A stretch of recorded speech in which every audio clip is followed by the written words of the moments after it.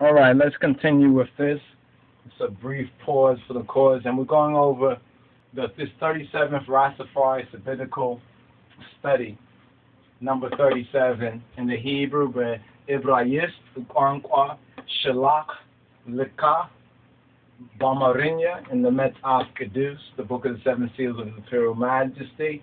It's Lak Til Kalachu, right? Send, you all being sent, send them. You understand? Send them. It's speaking about those spies, the 10 spies who were sent to spy out the promised land. And it also teaches a unbelief lesson. It's unbelievable, in a sense, what the Beta Israel did. But what's even more unbelievable is what we find within our own Ethiopian World Federation history. You understand, recent history over the past 40 years. Now that number 40 is interesting too, because in the last part of the vid we went over Psalm 37, because we began to see that the number 37 started to stand out. The number 37 started to stand out both in this particular portion and what's contained in therein.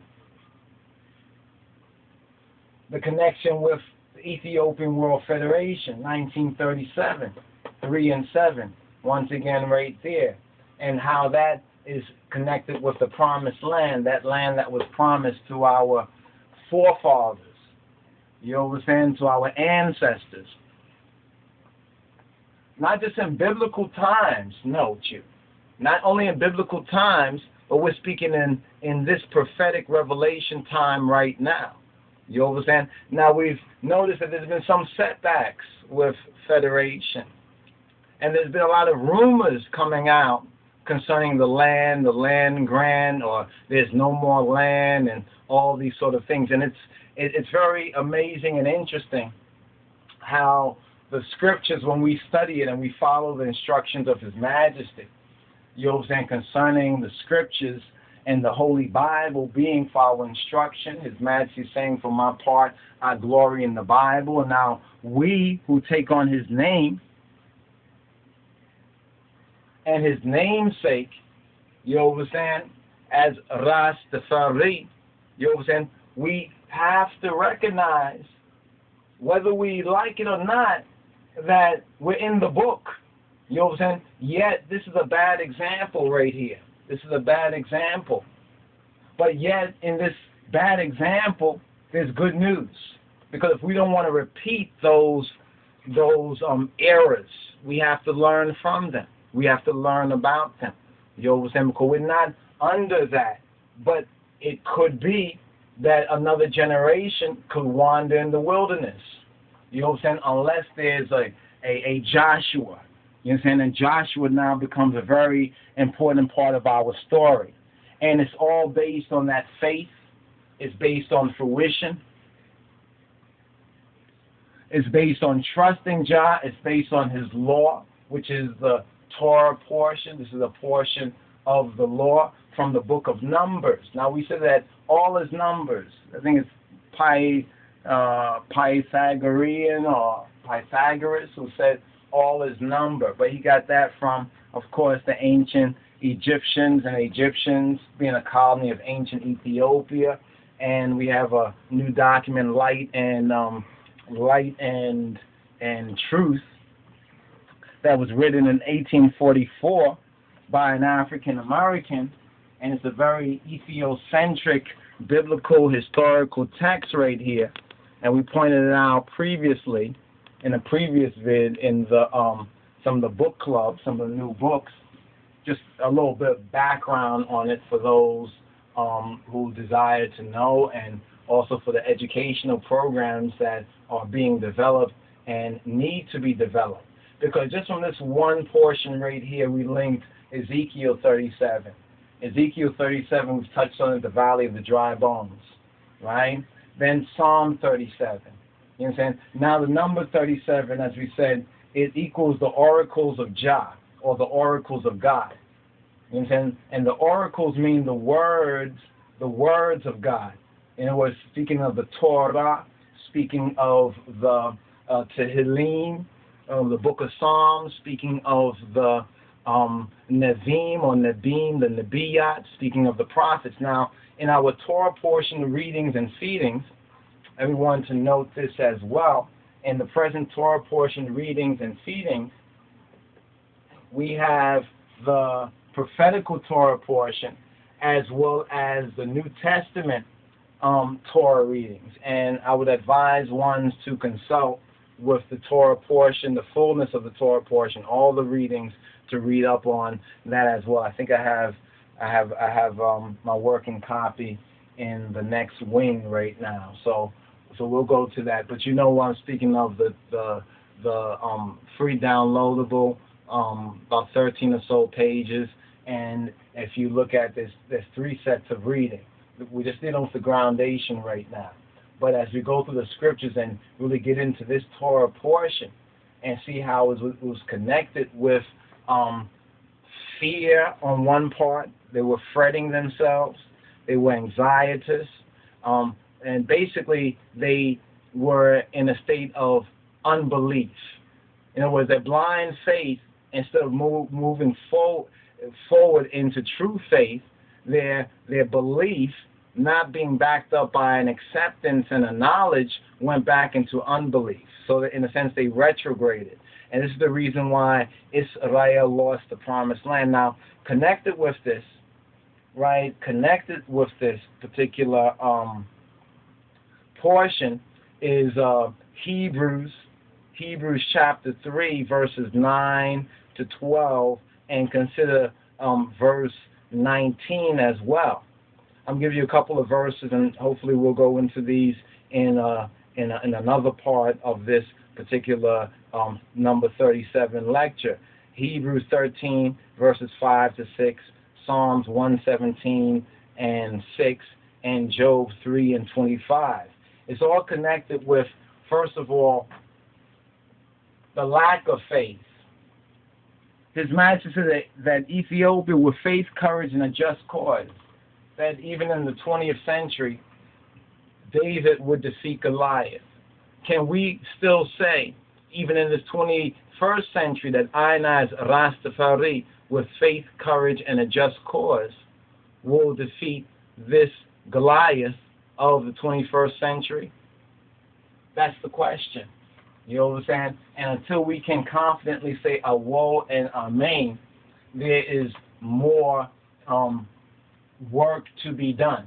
And the work is to have faith in the one, to trust in the one whom he has sent. And now, important breach in the Federation activities that many ones and ones who say that they are so Federation, Ethiopian World Federation, seem to put Marcus Garvey in a high profile. And if you study the history, you will see that he was antagonistic to the King of Kings, belittled his Imperial Majesty, and generally and overall was wrong concerning the Ethiopia issue and his Imperial Majesty issue, although he reflects some of the prevailing opinions of the time concerning blacks in America and Africa, so forth and so on. On his Imperial Majesty's issue, we should not put him up next and receive him in that sense, because he did not receive the King of Kings. As part of our history, yes. You understand? But it's Dr. Malachi Emmanuel Bayan. Let me just show you him one more time. You understand? And I'm going to try to show as many times as we can, because this is who His Majesty had sent. This is the one whom he had sent. So now, if we don't receive the one who he has sent, and therefore don't receive the instruction that was given to the one whom he has sent, what will happen to us is what has already happened to us, and that is basically wandering in the wilderness of North America for 40 years. You understand? For the past 40 years. While the land grant is over there, while we have our own land, our land flowing with milk and honey. You understand? In the prophetic and in the actual potentiality sense. That's why we put up the video concerning colonialization and the Chinese and others going there farming, and we look at that, so on and so on. But that's those giants. You understand? These giant corporations. Those are giants in the land, and that's what we learn in this particular portion, chapter 13 to chapter 15 of the book of Numbers. But now when we look at 3 and 7, right? 3 and 7 equals 10 equals 1, right? 3 and 7. So let's first of all deal with 3.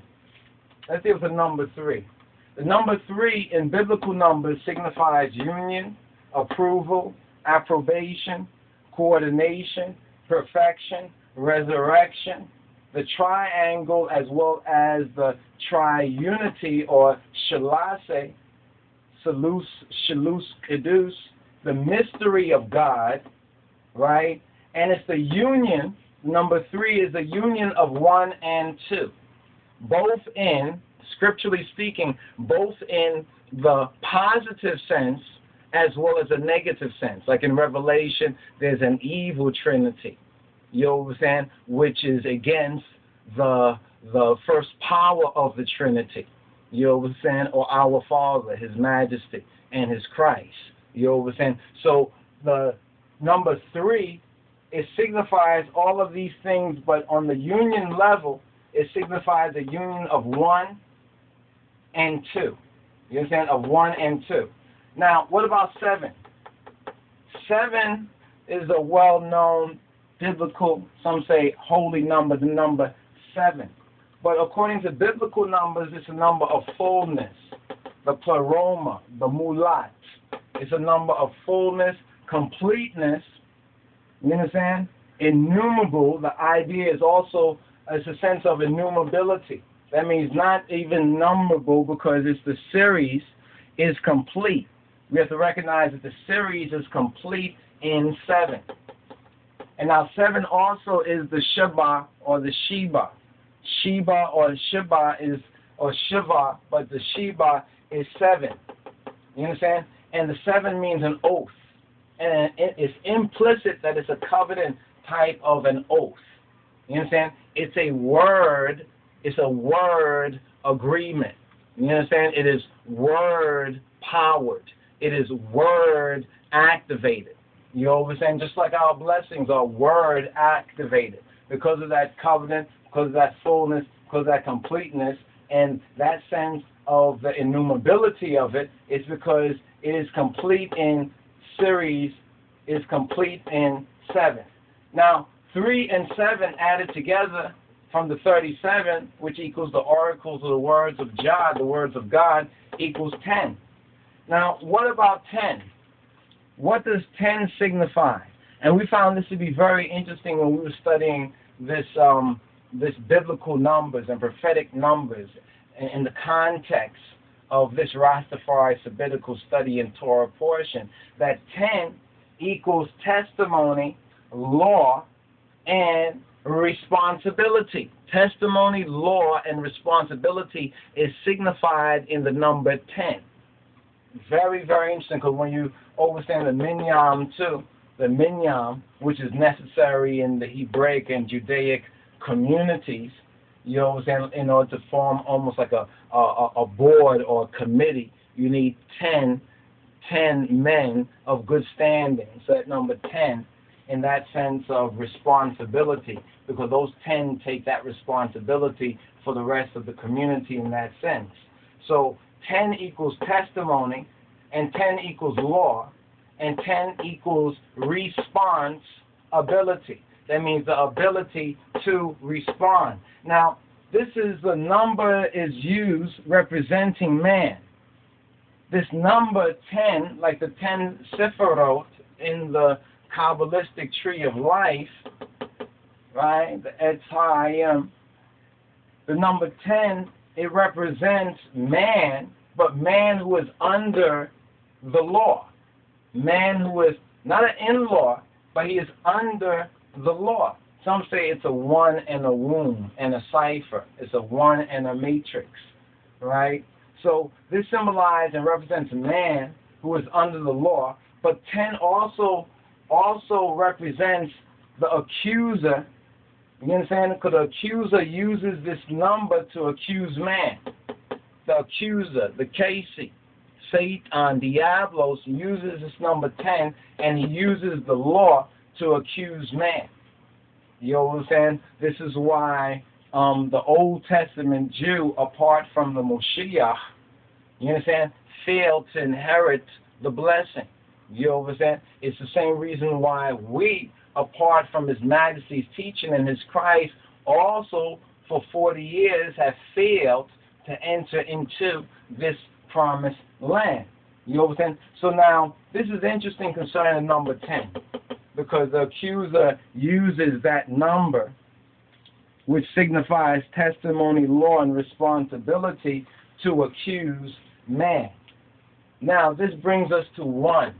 Now, notice how this all comes down, that the 2 digits, you round it down, you break it down, and then you bring it to a whole number. Then you bring that number down to a single number, because there's no number really higher than 9 according to the basic principle, right? And all is under 81.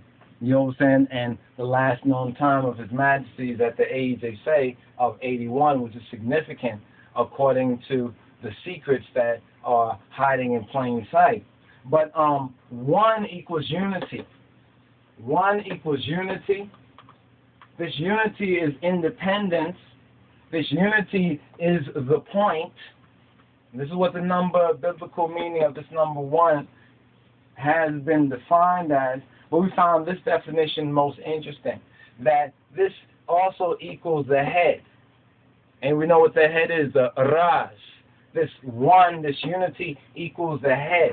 This independence is the point, the head. And then in parentheses, they had, in one particular biblical numbers, meaning a biblical number study that we consulted, that this head, this Ras, is male. This Ras is male. Then I began to think about this one man. This is like that Neo, that idea in the Matrix movie, that new man, that unity that is Tawahido, this oneness, right? This Ras. So it's interesting, it's number 37, and these scriptures right here, just as an example, an easy referential example, Ezekiel speaks to what's going wrong amongst so-called the lost sheeple and how the divine way to get it right. And number 37, Psalm 37, it speaks to the land grant. You know what I'm saying? It speaks to overcoming all of the obstacles and the wickedness, but all of this is talking to the faith now moving towards fruition. You see, when they wandered, it's because they wandered away from faith and from belief into unbelief. Those people, they had belief at one time. But as they was going through the wilderness discipline, you know what I'm saying, they started to want to go back to Egypt. They started to want to go back. It's like the civil rights of all the experience. Then they wanted to go back down into captivity, renegotiate the terms of their enslavement, not to come out. It's a very interesting kind of connection. So we find that this 37, there's a certain resonance here. You understand? As we just use this as an example. You understand? There's a certain resonance because all of this basically speaks towards unity. Anything short of unity is going to cause division. You know what I'm saying? And we see that when the spies came back in this Torah portion, they were not united in their testimonies. 10 were. Let's remember this. There were 12 spies or 12 scouts. And 2 came back and brought a faithful witness. Let's understand that. But 10 came back and brought an evil report. And that evil report, it discouraged, some say nearly 2 million people from going into that promised land. You know what I'm saying? Because of fear, because of fretting, you know what I'm saying? Because of basically lack of faith. You understand? And they had fallen into unbelief. And when you fall into unbelief, it's tantamount to denial. It's basically denial. You understand? You are denying service to God's word in your head, in your heart, in your life. And therefore, God, is denying that access into your blessing or the promise. And this is what happened with the Beit Israel in this particular Torah portion. Lach tilkalachu, or in the Hebrew, Shlach Lecha. And we're going to get into some more of that word of feet. So stay tuned, brothers and sisters. More to come, Yah willing. Shalom. Rastafari. Send that salam. Shabbat shalom.